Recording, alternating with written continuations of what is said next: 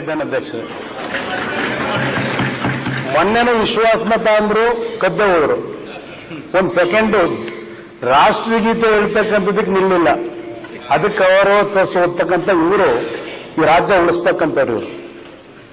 ಇವತ್ತು ಅವ್ರ ಭಾಷಣ ನಾನು ಬಹಳ ಅತ್ಯಂತ ಗಂಭೀರವಾಗಿ ಕೇಳಿದ್ದೇನೆ.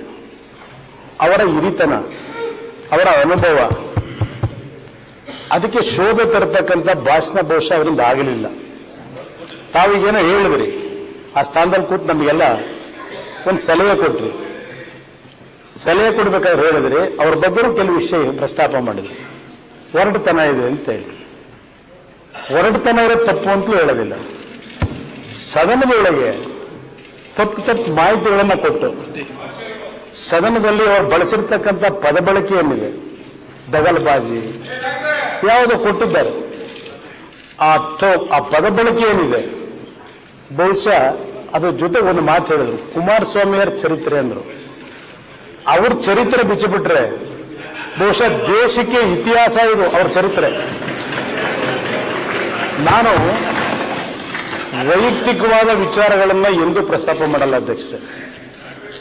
ನನ್ನ ಕುಟುಂಬದ ಚರಿತ್ರೆ ಬಗ್ಗೆ ಚರ್ಚೆ ಹಿಂದೆ ಮುಂದಕ್ಕೆ ಅವಕಾಶ ಸಿಗುತ್ತೆ. ಈಗೇನೋ ಪದ ಮಾಡಿದ್ದಾರೆ, ಇಲ್ಲಿಂದ ಏನು ಹೋಗಲ್ಲವಲ್ಲ, ಅವರು ಬದಲೇಬೇಕಲ್ಲ ವಾಪಸ್ಸು. ಅವ್ರಿಗೇನೋ ಬಾಯಿ ಚಪ್ಪಲ ಅವ್ರು ಮಾತನಾಡಿದ್ದು ನೋಡಿದ್ರೆ ಒಂದು ತೀರ್ಮಾನಕ್ಕೆ ಬಂದಾಗಿದ್ದಾರೆ ಅಧ್ಯಕ್ಷರೇ. ಯಾವುದಾದ್ರೂ ಬಯಲುರಂಗದ ನಾಟಕದ ನಟರಾಗ್ಲಿಕ್ಕೇನೋ ತಯಾರಿ ಮಾಡ್ಕೊಂಡು ಭಾಷಣ ಮಾಡಿದ್ದಾರೆ ಅಂತಕ್ಕಂಥ ನನ್ನ ಅಭಿಪ್ರಾಯ. ಅದೇನೋ ದುರ್ಯೋಧನ ಲಾಂಛನ ಏನೋ ಹೇಳ್ಕೊಂಡಿದ್ದಾರೆ. ಅವರ ಮಾತುಗಳನ್ನು ನೋಡಿದಾಗ ಬಹುಶಃ ಇನ್ನು ಮುಂದಕ್ಕೆ ಜನ ಅಧಿಕಾರ ಕೊಡೋದಿಲ್ಲ. ಇನ್ನೇನಾದ್ರೂ ಬಯಲಿನ ರಂಗಮಂದಿರದಲ್ಲಿ ನಾಟಕಕ್ಕೆ ತಯಾರಾಗಬೇಕು ಅಂತ ಹೇಳಿ ಬಹುಶಃ ಇಲ್ಲಿ ರಿಹರ್ಸಲ್ ಮಾಡುವುದರೇನೋ ಅಂತಕ್ಕಂಥದ್ದು ನನಗೆ ಅನುಮಾನ. ಅಧ್ಯಕ್ಷ ಅವರು ಹೇಳುತ್ತಾರೆ, ಜೆಡಿಎಸ್ ಪಕ್ಷ ನಂಬಿ, ಅಪ್ಪ ಮಕ್ಕಳ ಪಕ್ಷ ನಂಬಿ ಯಾರೂ ಉಳಿದಿಲ್ಲ, ಮುಳು ಹೋದ್ರು ಅಂತಾರೆ. ಬಹುಶಃ ಯಡಿಯೂರಪ್ಪನವರು ಒಂದು ಮಾತು ಹೇಳ್ತೇನೆ ಅಧ್ಯಕ್ಷರು, ಮಾಧ್ಯಮ ಸ್ನೇಹಿತರಿಂದ ಅವರ ಮುಖಾಂತರವಾದರೂ ಹೋಗಲಿ. ನಾನು ಆ ಕೊನೆಯ ಬೆಂಚಲ್ಲಿ ಕೂತಿರ್ತಕ್ಕಂಥದ್ದನ್ನು ಸ್ಮರಿಸ್ಕೊಂಡೆ ಮಾತನಾಡಬೇಕಾದ್ರೆ ವಾಸ್ತವಾಂಶ ಹೇಳಬೇಕಲ್ಲ ಅಧ್ಯಕ್ಷ. ಈಗ ಅವ್ರು ಹೇಳಿರ್ತಕ್ಕಂಥ ನಾನು ಕ್ಲಾರಿಫಿಕೇಶನ್ ಕೊಡಬೇಕಿಲ್ಲ ಅಂದ್ರೆ ಈ ನಾಡಿನ ಜನತೆ ನನ್ನ ಬಗ್ಗೆ ಏನು ತಿಳ್ಕೋಬಹುದು. ಅವ್ರು ಹೇಳಿರ್ತಕ್ಕಂಥ ವಿಷಯಗಳು ನೋಡಿದ್ರೆ ನಮ್ಮನ್ನು ಮುಟ್ಟತಕ್ಕಂಥವರೆಲ್ಲ ಮುಳುಗಿ ಹೋಗ್ಬಿಡ್ತಾರೆ. ಅವ್ರ ಭಾಷೆ ಏನಿದೆ, ನಾನು ಎಂದೂ ಯಡಿಯೂರಪ್ಪನವ್ರನ್ನ ಹುಡುಕೊಂಡು ಹೋಗಿಲ್ಲ ಅಧ್ಯಕ್ಷ. ಅವ್ರ ಮನೆ ಬಾಗಿಲು ಎಂದೂ ಹೋಗಲಿಲ್ಲ. ನಾನು ಕೊನೆಯ ಬೆಂಚಲ್ಲಿ 2000 ಪಾಪ ಇವತ್ತು ಧರ್ಮಸಿಂಗ್ ಅವ್ರ ಬಗ್ಗೆ ಕನಿಕರ ವ್ಯಕ್ತಪಡಿಸೋರು, ಇವತ್ತು ಕನಿಕರ ವ್ಯಕ್ತಪಡಿಸ್ತಾರೆ.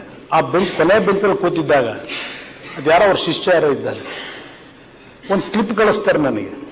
ನಾನೊಬ್ಬ ಆರ್ಡಿನರಿ ಶಾಸಕ. ಒಂದು ಸ್ಲಿಪ್ ಕಳಿಸಿ ಒಂದು 5 ನಿಮಿಷ ನಿಮ್ಮನ್ನು ಭೇಟಿ ಮಾಡಬೇಕು, ಭೇಟಿ ಮಾಡ್ಲಿಕ್ಕೆ ಸಾಧ್ಯ ಅಂತ. ಸರಿ, ಅವರು ಇಲ್ಲಿಂದ ಹೊರಟರು. ನಾನಾಯ್ತು ಅವ್ರ ಮನೆಗೆ ಹೋದೆ. ಅಲ್ಲಿ ಅವ್ರು ಕೇಳಿದ್ದ ಅಧ್ಯಕ್ಷ, ನನಗೆ ಬಿಜೆಪಿ ಪಕ್ಷ ತುಂಬಾ ನೋವು ಕೊಟ್ಟಿದ್ದಾರೆ, ಆ ಪಕ್ಷ ಬಿಡಬೇಕು ಅಂತ ಇದ್ದೇನೆ. ನಾನು ಆ ಪಕ್ಷ ಬಿಟ್ಟು ರಾಜೀನಾಮೆ ಕೊಟ್ಟು ಬಂದ್ರೆ ಒಂದು ಮಂತ್ರಿ ಸ್ಥಾನ ಕೊಡ್ಲಿಕ್ಕೆ ಸಾಧ್ಯ ಇಲ್ವಾ ನಿಮ್ಮ ಪಕ್ಷದೊಳಗೆ? ಇದನ್ನ ನನ್ನ ಜೊತೆ ಪ್ರಸ್ತಾಪ ಮಾಡುತ್ತಾರೆ. ಶೋಭಾ ಕರಂದ್ಲಾಜೆ ಅವರು ಅತ್ಯಂತ ಆತ್ಮೀಯರಿದ್ದಾರೆ ಅವರ ಜೊತೆಯಲ್ಲಿ. ರೇವಣ್ಣ ಅವರು ಆಗ ಧರ್ಮಸಿಂಗ್ ಅವ್ರ ಮಂತ್ರಿ ಮಂಡಲದಲ್ಲಿ ಮಂತ್ರಿಗಳು. ರಾಮಚಂದ್ರೇಗೌಡರು ಮತ್ತು ಶೋಭಾ ಕರಂದ್ಲಾಜೆ ಅವರು ಬರ್ತಾರಲ್ಲ ಅವ್ರ ಮನೆಗೆ ಬಂದು ಭೇಟಿ ಮಾಡ್ತಾರೆ. MLC ಸ್ಥಾನ ಬಿಟ್ಟು ಕೊಡ್ತೀವಿ ನಾವು, ನೀವು ಅವ್ರನ್ನ ಬಿಜೆಪಿ ಬಿಟ್ಟು ನಾವೆಲ್ಲ ಬರ್ತೀವಿ, ನನ್ನನ್ನ ಮಂತ್ರಿ ಮಾಡೋದಕ್ಕೆ ನೀವು ಒಪ್ಪಿಸಿ ಅವರಿಗೆ ಅಂತ ಹೇಳಿ. ಅಧ್ಯಕ್ಷರೇ, ನಾನು ಅವ್ರಿಗೊಂದು ಬುದ್ಧಿ ಹೇಳಿದೆ.